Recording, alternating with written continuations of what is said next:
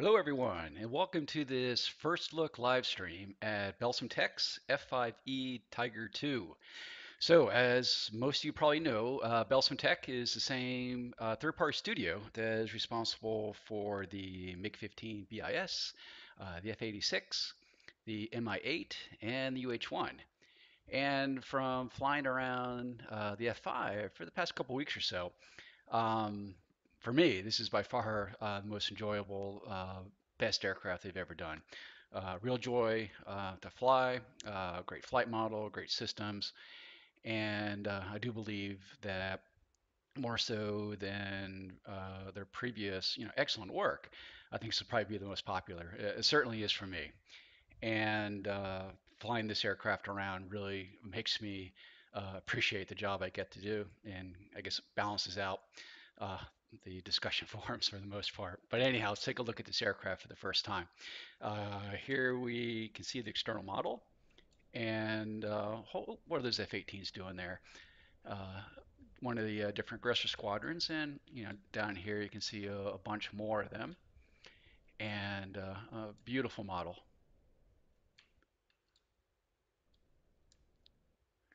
But let's jump into the office, and here we are inside the F-5E cockpit. Let's take a look around. The front dash is pretty standard for this generation of aircraft.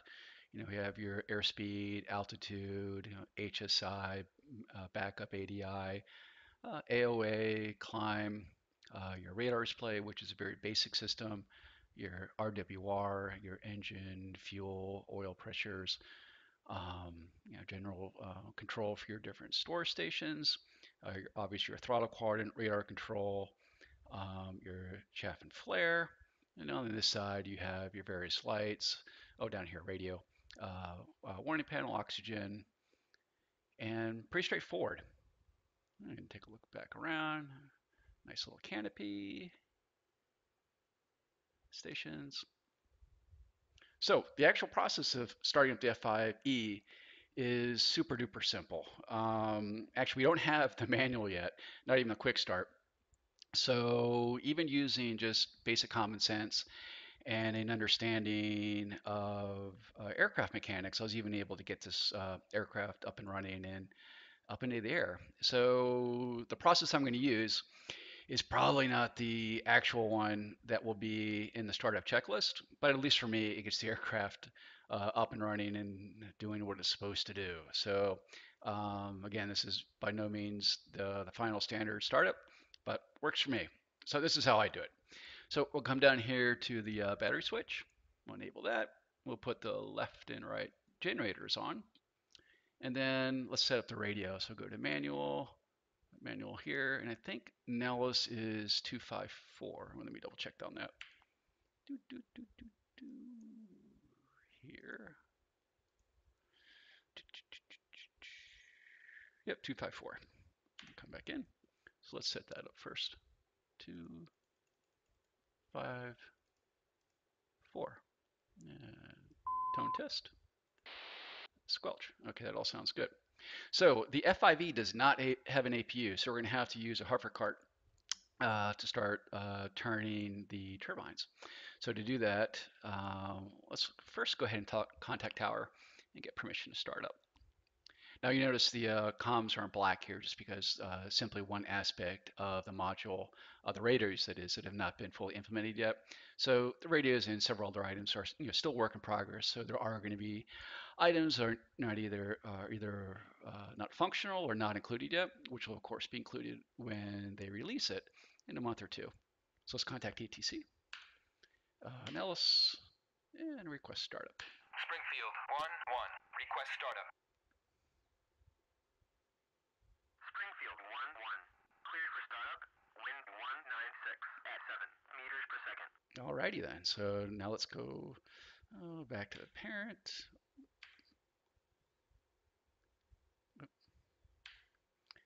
That's back one. Let's go to our ground crew, and we're going to ask for air supply, not the band, and we're going to connect it.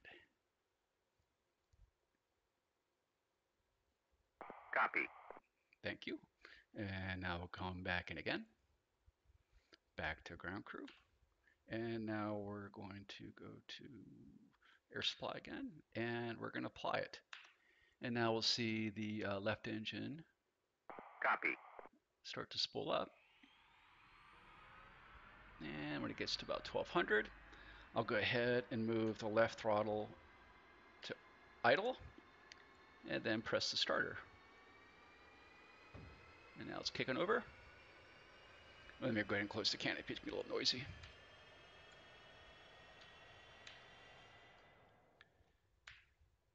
Now, we come to the outside. We'll see the aux doors open up.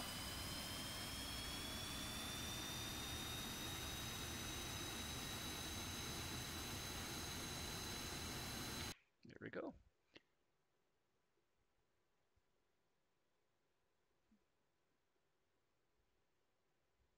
And now we'll go ahead and get the right engine started. So go back to the radio, ground control, F8, air supply, and apply. Copy.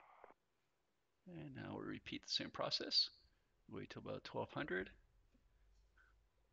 Move the throttle to start idle and starter.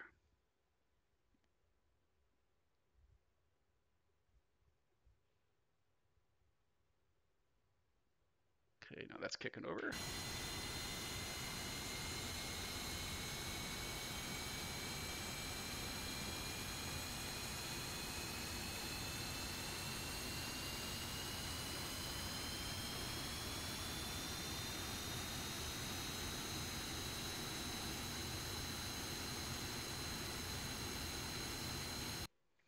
Okay, so basically the aircraft is started up now, and as you can see, it's very easy peasy lemon squeezy, very straightforward.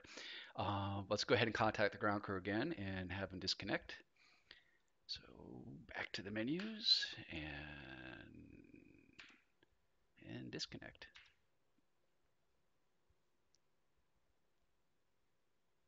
Copy. And while we're at it, we'll go ahead and have them remove the wheel chocks as well. F8 and wheel chocks is 4 and remove. Chief, remove the wheel chocks. Please. Copy. Thank you. Wheel chocks are now removed. Alrighty. Okay, so let's take a look at some of the other systems we'll go ahead and get set up. So we can do a light test. Ooh, keep that down. That all looks good. And we can go ahead and set up our console lights. We'll set the beacon on. Very pretty. And we'll go ahead and put the engine lights on a bit. Crank up our formation lights, exterior nav lights, flight instruments a bit. And we don't really need the flood. Then moving up here will enable the oxygen system. Put crossfeed on. I have a central tank on, so we'll go ahead and enable that.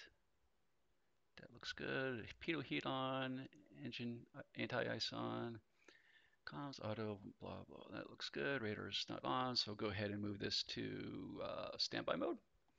And let that start getting cooled up. And up here, these are the controls for the different sightings, which we'll talk about in a later video. But for now, I'll just put it on to the air one. And we can go ahead and adjust the brightness of that. There we go. And then down here, we'll go ahead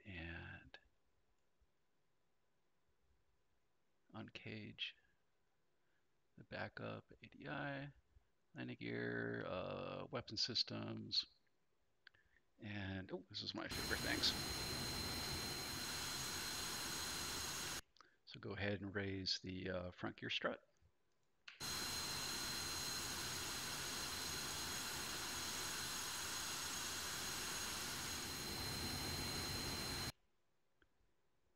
And then coming back, it's a standby. We'll go ahead and put the dampeners on for pitch and roll.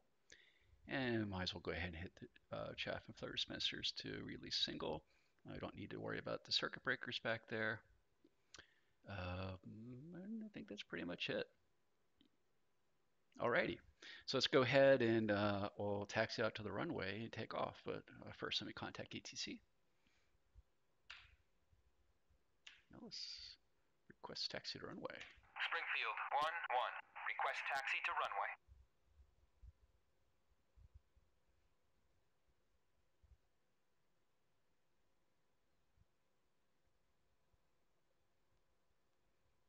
Springfield 1-1. Clear to taxi to runway 3. Alrighty, okay. So thankfully, the F-5E has noseable steering, and we don't have to worry about differential main gear steering, which is a joy in itself. So I'm going to go ahead and advance the throttle and get us rolling. And then I'm going to hold down the nose wheel steering paddle switch and then use the rudders to steer in the direction I want to go.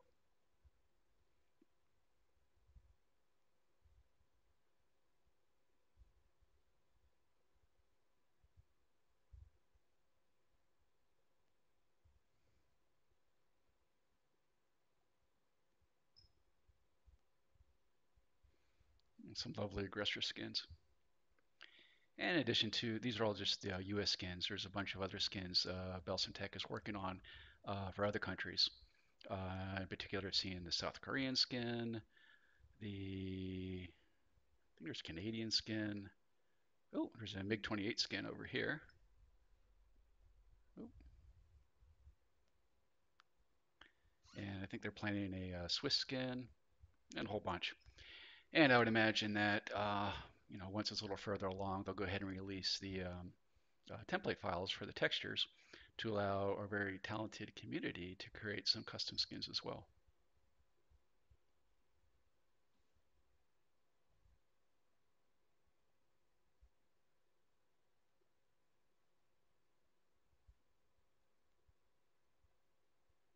And we have another set of kind of all classic Vietnam type era skin for the F5 here. Ooh, a little fast on the throttle.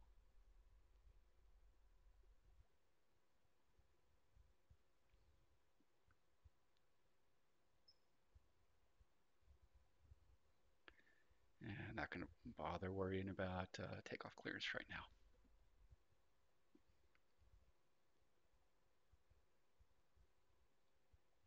And in some later live streams, I'll go ahead. I think next take a look at the navigation and landing. And then after that, we'll take a look at air to air and then some air to ground action.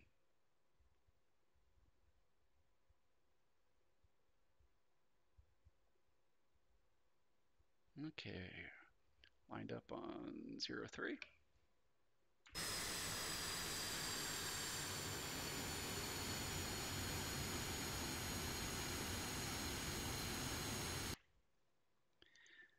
Okay, check it over. A bit of caution light down here. What is that? Engine anti-ice on. Okay, that's fine. Everything else looks okay. So I'll go ahead and advance the throttles to full afterburner, and I'll get this bird up in the air.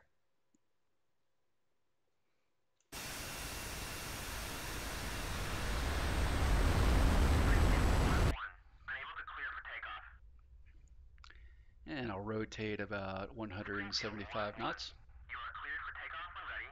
Climb 300 at QFE 28.04.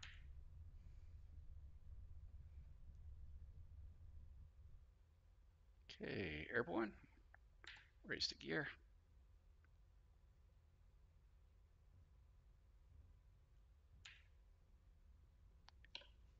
And oops.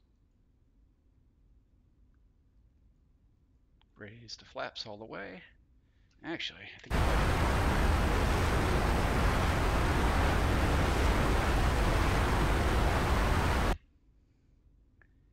and that's all there really is to starting up the F5, taxiing, and taking off.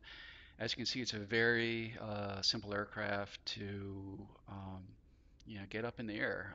Really not a whole lot to it, which I think will probably make a lot of people happy.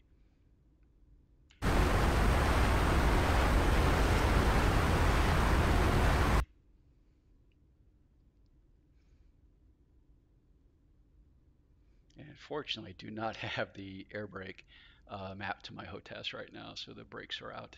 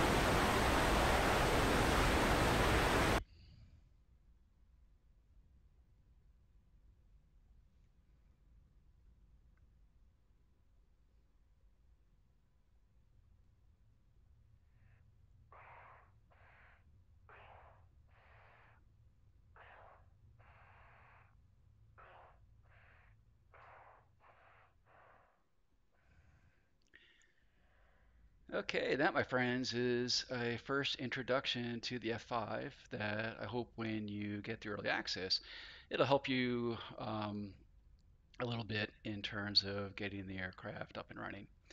Anyhow, have a great weekend, and I will see you next time. Thanks.